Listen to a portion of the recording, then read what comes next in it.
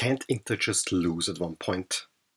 Hello, my soccer universe. I'm still a little bit under electricity after that Inter Fiorentina game. I died 1,000 deaths in there. At least I was rewarded at the end. It actually started not well. Due to technical problems, I missed the first Fiorentina goal in the first minute, which is an own goal by De Vrij. Yeah.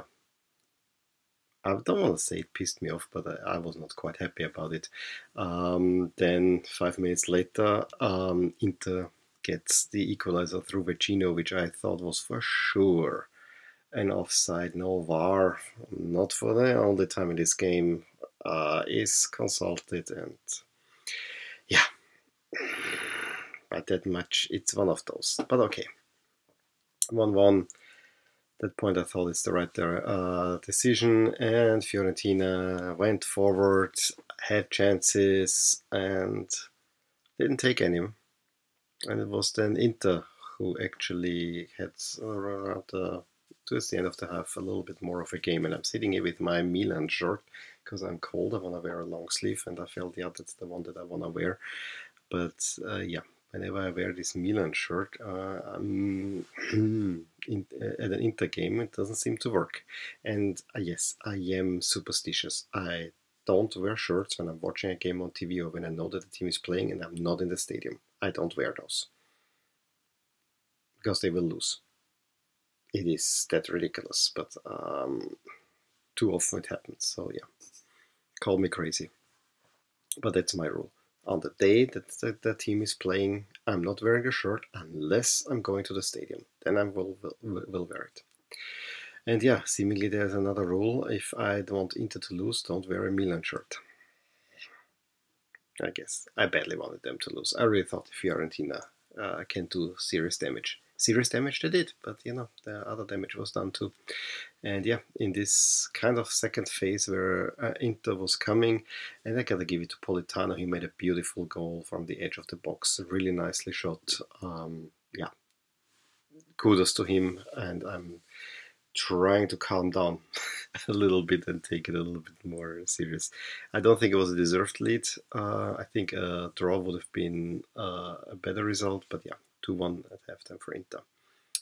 Then there is a free kick early in the second half, and yeah, seemed to be cleared, but then it's pretty clear that I think it was Gerson who actually had a pretty big counter chance in the first half where he has it all. He just needs to put the ball to Simeone on his right. Now he tries to take the shot himself, and yeah, he's not a goal scorer. Those things already messed big time with me. Yeah, and then he handles the ball in the box. It was pretty clear this is going to be a penalty. Perisic converts it 3-1, and at that moment I actually thought about turning off the game. Simply for the reason that Inter is a cold-blooded team. They are like one of those that it's really hard to knock out. Now they got something going again, and it's really, really, really hard to knock them out, unfortunately. And you gotta really put in the work and don't make stupid mistakes like pulling the penalty. But yeah, Fiorentina came back. I think it was Biraghi who seemingly scored the 2-3. Ball was in the box. Muriel kind of cannot handle it. It falls to Biraghi. He shoots it home. Everyone celebrating. And then VAR comes again for the third time. And for the third time it goes to against Fiorentina because there was seemingly a foul for Muriel. Yes, he hits the shin of whoever it was.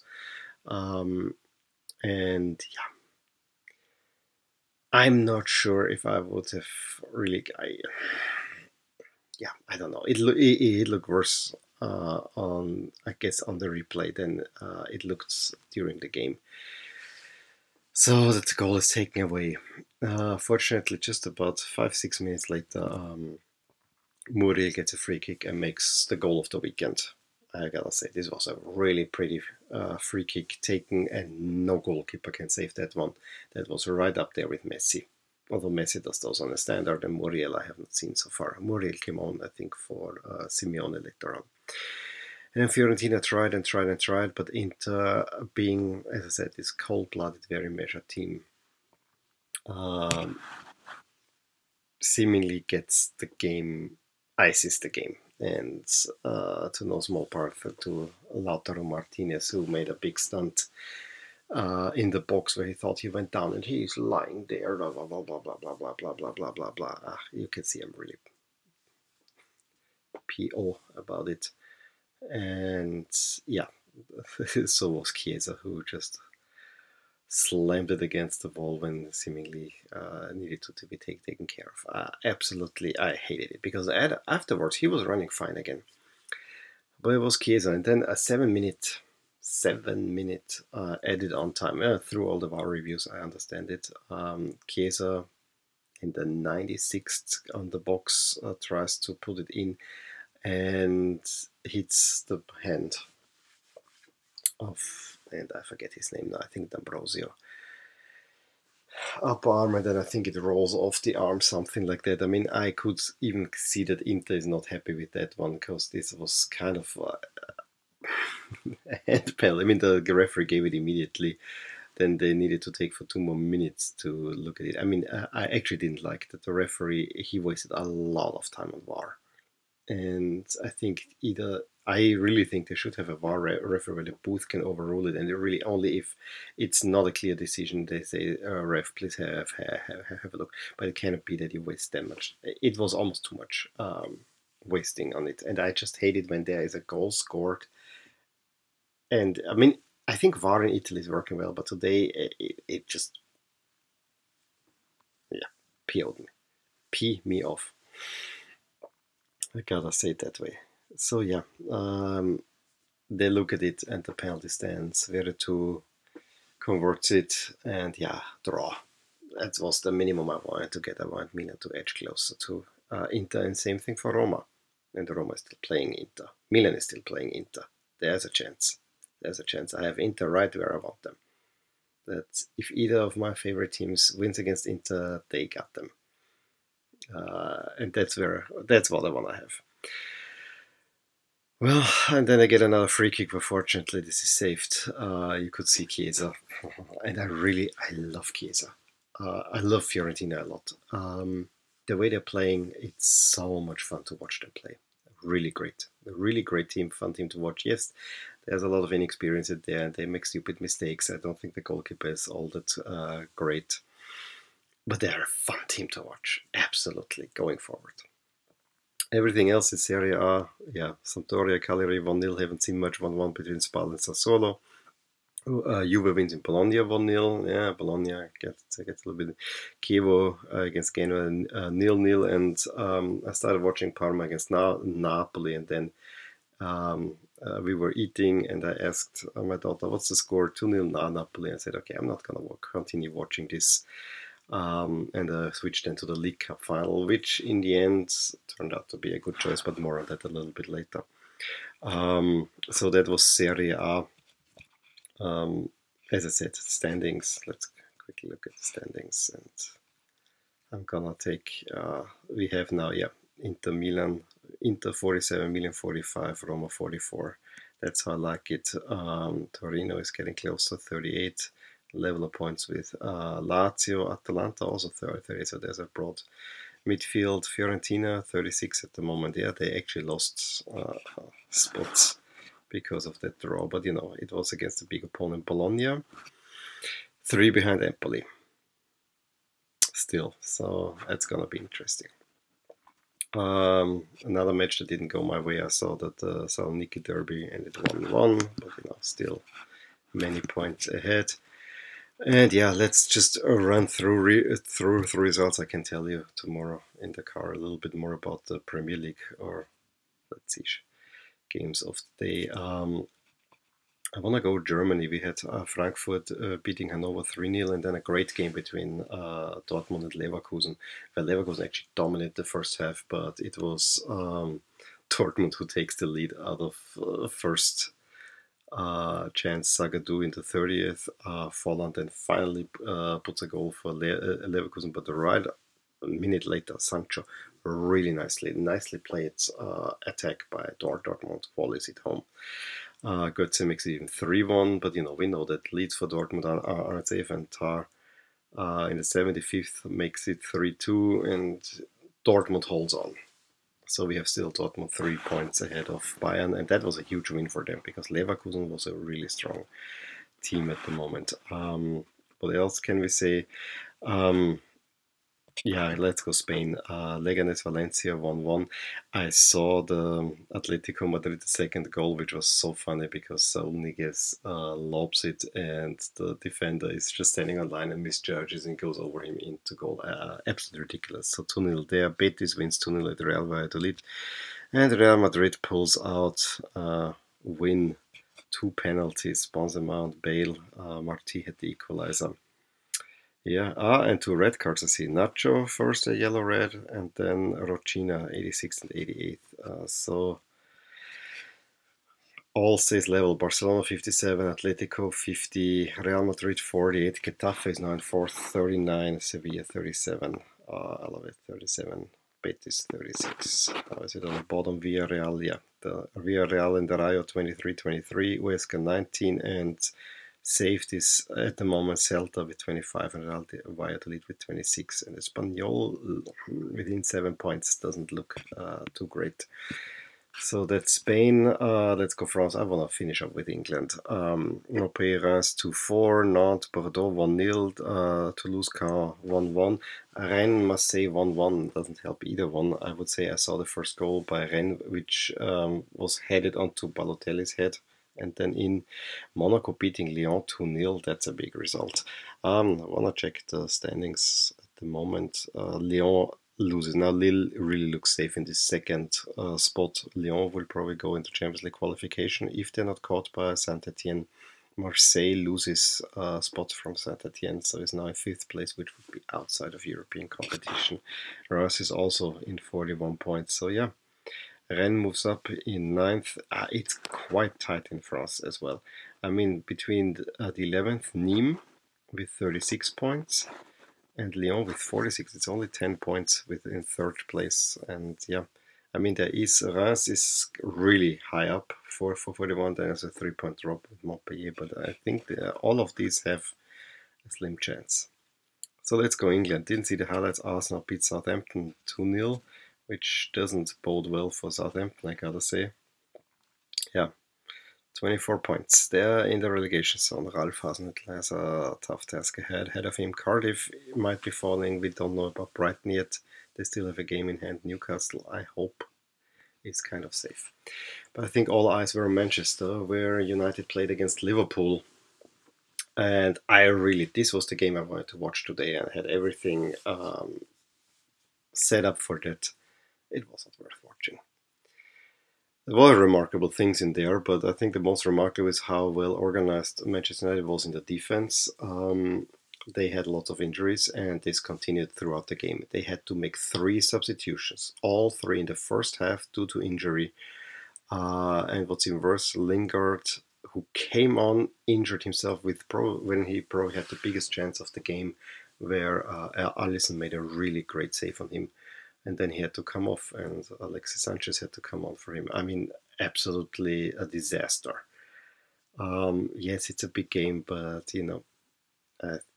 yes, he had injuries, but to me it seemed a little bit too risky to have those players on. And also Liverpool had, and that I think it was crucial, had to make a substitution because of the 3 attackers, Firmino seemed to be the one that has the most going for them. And he came off because he bent his ankle a little bit too awkwardly. And you thought, yeah, with all these substitutions, Liverpool actually should get something going, and they tried, but they were complete with no ideas. Every cross in the box United got. I mean, they were standing deep, 2 lines, and Liverpool couldn't do anything about it. And it was even Manchester United who was threatening more to get the goal, and a 0-0 was kind of the logical result. Last week I asked what's wrong with Dortmund. Similarly, what's wrong with Liverpool? Maybe the draw. I mean, ahead of the game, I would have said a draw for Liverpool is not a bad result, to be honest with you. And it keeps them now in clear first place. But I don't like how they're playing. It's still, there's something missing. There's something missing, and I think Manchester United give everyone a blueprint of how to stop Liverpool. That's what worries me. But yeah, the game was ultimately utterly forgettable, and I so much want to wear one of my Liverpool shirts. But since I have them, I barely wear them. I don't like it. I hope Liverpool gets out of the funk and quick. And then there was the small man of the League Cup final, which I said I switched over, and I think I started watching from the 65th minute. And from what I heard from before, Chelsea parked the bus. City had all the opportunities. Seemingly, I have not seen any highlights of the first half and so on. But from when I started watching, Chelsea was well in the game, and Azar was outstanding. And they should have scored, especially when Pedro had the ball on the right. I mean, this is the goal where he scored the goal against Manchester United in the Champions League final. Don't pass it. Take it yourself. You had a clear chance to make something there. I actually thought that towards the end of the second half, Chelsea really had the better of the game. Overtime, utterly forgettable, except for one situation where Sterling crosses in and gets the ball to Aguero, and Kepa makes a save. And then, of course, the big Kepa saga, twice looking injured. They're about to bring on Willy Caballero, and I'm thinking, oh no, not this dude. I mean, after this World Cup, he should not play anymore. I'm sorry to say this, it's just horrible. But they want to bring him on, and then Kepa doesn't want to be substituted. I mean, I've never seen anything that he did. No, I want to stay here. No. And they don't know. I mean, they already told the referee we're going to make a substitution. And I've never seen anything like it. That no, we don't. No, it's waved off. Then they even call Zola and Sarri and ask him, what do you want to do now? Well, Kepa stayed on, and yeah, he almost saved 2 penalties, only saved 1. Aguero slid through, and Chelsea loses the penalty shootout. And yeah, it's down to Jorginho. I mean, you don't shoot a penalty by making ballet steps up in the run-up. That was horrible. I mean, that was the easiest save in the world. It reminded me of the 2016 Italy-Germany shoe. Italy did similar stupid stuff.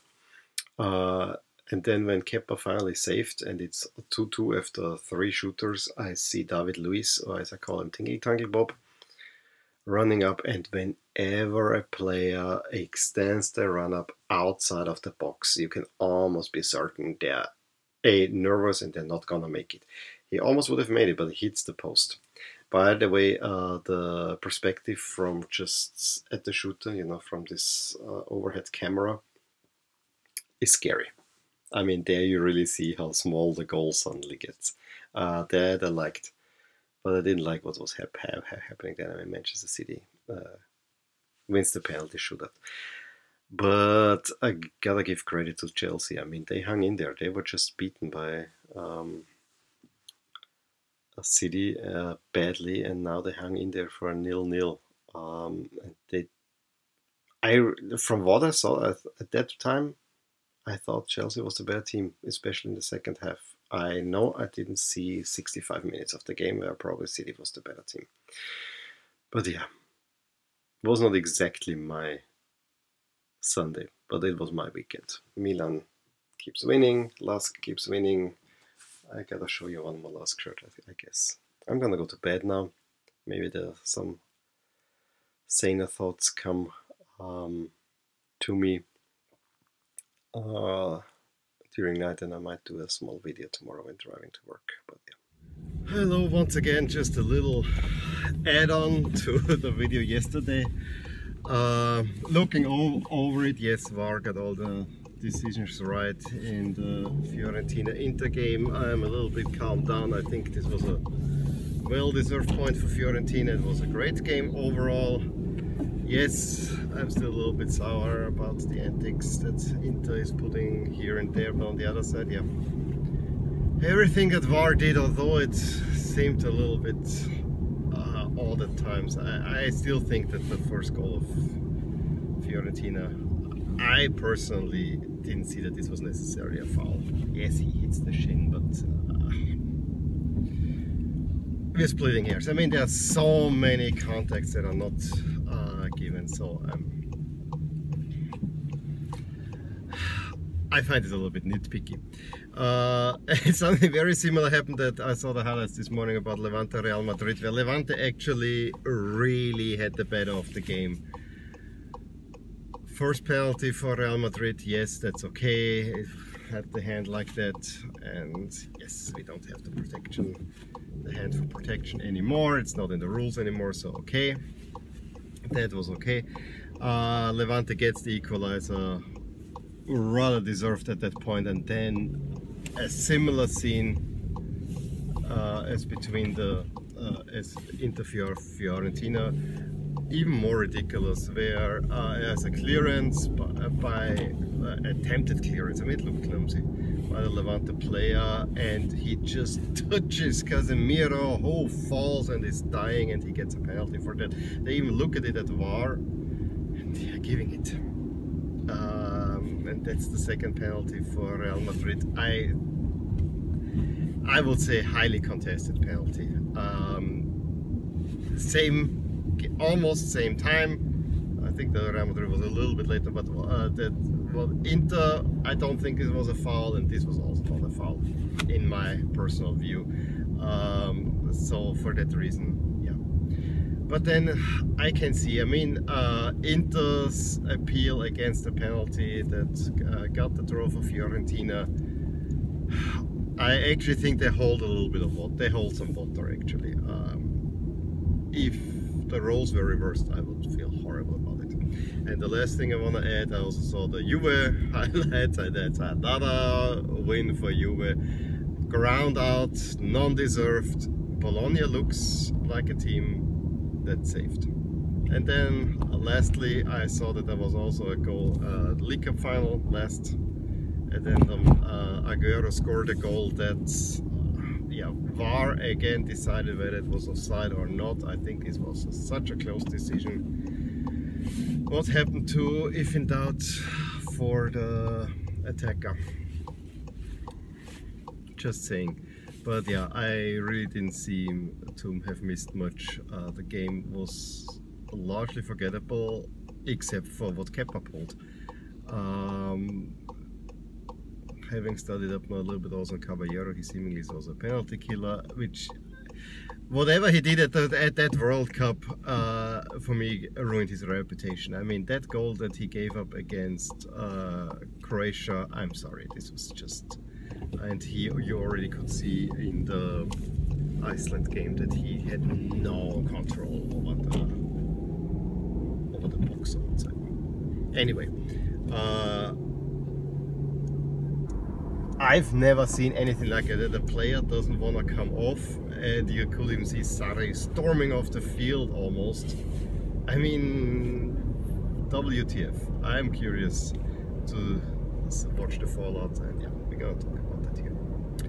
So, back to the original video. Bye. Let me know what you thought about today's games, whether you agree with my results. I may watch even some more highlights. Give me a thumbs up if you enjoyed this video. I'm a little bit calmer now. Subscribe to my channel if you want to see more of these, and I'll talk to you soon. Bye. Hey there, I really hope you enjoyed this video. And if you did, here are some videos and playlists that might be of interest to you too. Also, please consider subscribing to my channel, as it will give you all the updates on my channel, all things My Soccer Universe. And with that, I want to wish you a wonderful day.